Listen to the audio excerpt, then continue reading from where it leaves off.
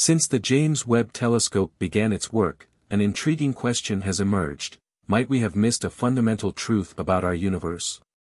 For a long time, theories like the Big Bang and other bedrocks of physics have shaped our understanding of the universe. But recent discoveries are challenging these theories. Has the turning point now come when we must completely change our view of the cosmos and our own existence? Or are the confusing data just observational errors? Together, we now go on a journey to the beginning of the cosmos and to the possibly largest errors of natural science. At the beginning of time. In July 2023, NASA published a brand new image of ancient galaxies. When scientists first determined the age of these primordial galaxies, they thought it was simply impossible. If their calculations are correct, these galaxies are so old that they should not even exist at the edge of the universe. The first plausible explanation that emerged was that it was entirely possible for closer galaxies to appear as very distant galaxies. Scientists around the world tested the results and all came to the same conclusion: these galaxies are real, and no anomaly is present. Astronomers are now convinced that the light from these galaxies has traveled to Earth for over 13.4 billion years. Thus, these galaxies were already present when the universe was less than 350 million years old. This has become a scientific problem. In addition to their age, these galaxies are extremely massive, highly structured, and so full of stars that their luminosity exceeds that of today's galaxies. The big problem is that during this epoch of the universe, according to previous calculations, only first prototypes of galaxies should have existed. Scientists have imagined it approximately in such a way that at the time between 200 or 400 million years after the Big Bang, the first stars came together to what later galaxies developed from. So, they expected to find galaxies in the new pictures of the James Webb Telescope which are either small, chaotic, or dark, or that deliver in other ways conclusions on an early development state. But what happened now is like someone showing you photos from a time when a certain person was still a baby, and then you realize from the pictures of that time that this person was already an adult. You would be shocked and think something is wrong. You would probably turn the pictures around and look at the date, or in the case of digital photographs, you would meticulously check the date the picture was taken. If you then discovered that everything was correct, you would be standing there with a big question mark on your face. This is exactly what is happening to astronomers in this world. Something is no longer right with the astronomical and cosmological worldview, and the researchers do not yet know what it is. The examination has begun. Now you probably already understand better that it's crucial to prove that these galaxies indeed show the early universe and that the images and age determinations are real. If they are, it would be a miracle or simply a miscalculation by physicists who have put forward old theories such as those of the Big Bang or even the expansion of the universe. First of all, this discovery confirms the investment of time and money put into the James Webb. If we have believed for a century in a theory that is wrong, now it's time to clean it up and find out the truth. First, researchers checked all the values of redshift. Astronomers use this quantity to measure extremely long distances in the cosmos. Light that has traveled for billions of years has stretched its wavelength due to the expansion of the universe. The longer the light travels, the more it shifts towards the red end of the electromagnetic spectrum. This stretching of light is called redshift. The larger the redshift value, the farther away the objects that emitted the light are, and the older these objects are.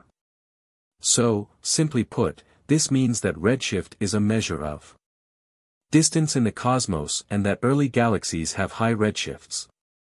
The world's best stationary telescopes were linked together in a unique project. They looked together once again in the direction of the impossible galaxies and concluded that James Webb had seen everything correctly. Redshifts of 16 to 20 Z could be confirmed, and thus the 6 galaxies are really as old as scientists had first claimed. Now the foundation of our cosmology wobbles, and nobody knows at the moment quite what this will mean. We'll just have to wait and see. The presence of these galaxies will most likely lead people to develop another telescope in the near future that can look even further back in time than James Webb. But it may also be that Webb himself will shed further light.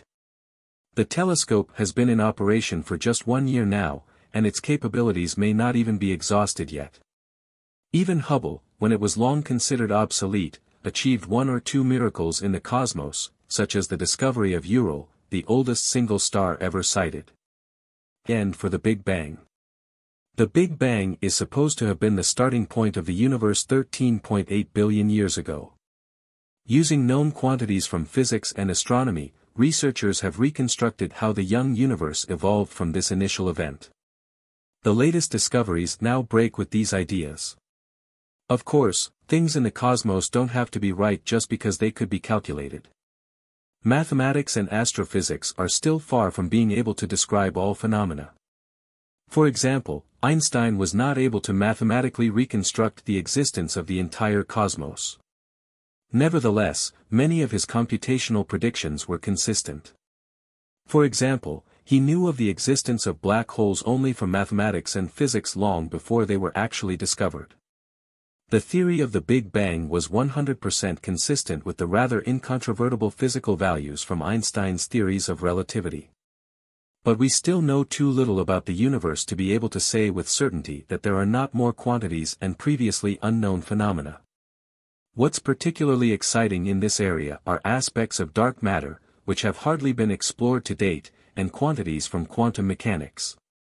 The events are seen by some researchers as a chance, others, however, are confused and hardly want to depart from old convictions. They were too sure they were close to completing the puzzle, but now these 6 galaxies are tearing a hole in the previous picture. There is more to come. The waves around the 6 impossible galaxies had barely calmed when a Twitter message from NASA shook once again the conservative branches of natural science. A galaxy cluster with 7 galaxies was found, which had a redshift of 7.9. Thus, the cluster existed only 650 million years after the Big Bang. For all the scientists who hoped until then that the new realizations could be due perhaps to a mistake, well, this was again a shock. Do you remember the photo which shows an adult at a time when we should have been a baby?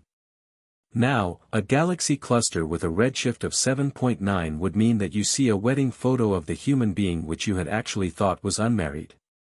All that you see would confuse and confound you even more. You would no longer trust your perception and the world. Clusters of galaxies are collections of single galaxies. The fact that such formations have already existed 650 million years after the Big Bang proves once more that the cosmos had already matured in its alleged infantile days. What does this mean now for our worldview and cosmology? First of all, we must realize that the theory of the Big Bang was never proven, even if many thought otherwise. The theory worked out mathematically but also left questions open. So it could never say for sure why our universe has originated, what was there before, whether the universe is finite or infinite, or whatever triggered the starting point. Basically, the theory of the Big Bang even violates another very important law of physics.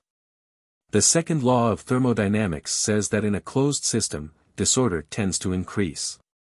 If the universe arose from an initially highly ordered state, as the Big Bang suggests, this would seem to contradict this law, since it would require an evolution toward greater disorder.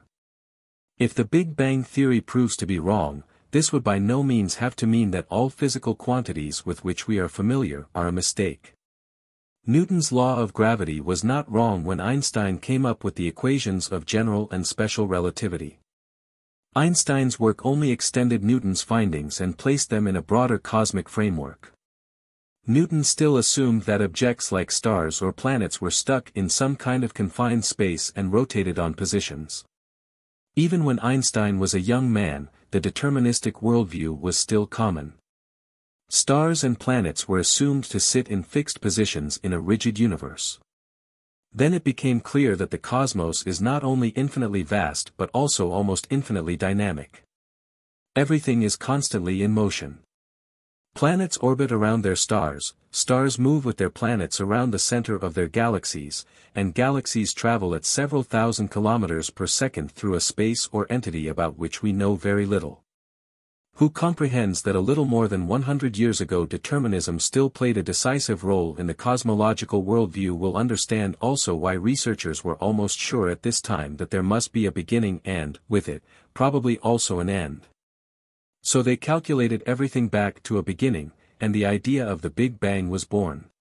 Either this beginning has never existed and we must make friends slowly with a temporal infinity of the universe, or it lies much further back in time than we assumed so far. New worldviews will come. Nobody knows at the present time when we will learn how our universe was really created or what there was at the time 13.5 billion years ago or more.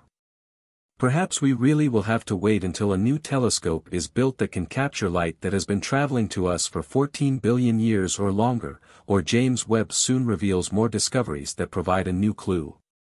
So the cosmic whodunit remains exciting and will keep the ball rolling. For you to close this video, tell us what you think about cosmology. Do you find a beginning and an end somehow reassuring, or do you prefer the idea of an infinity with an infinite number of possibilities?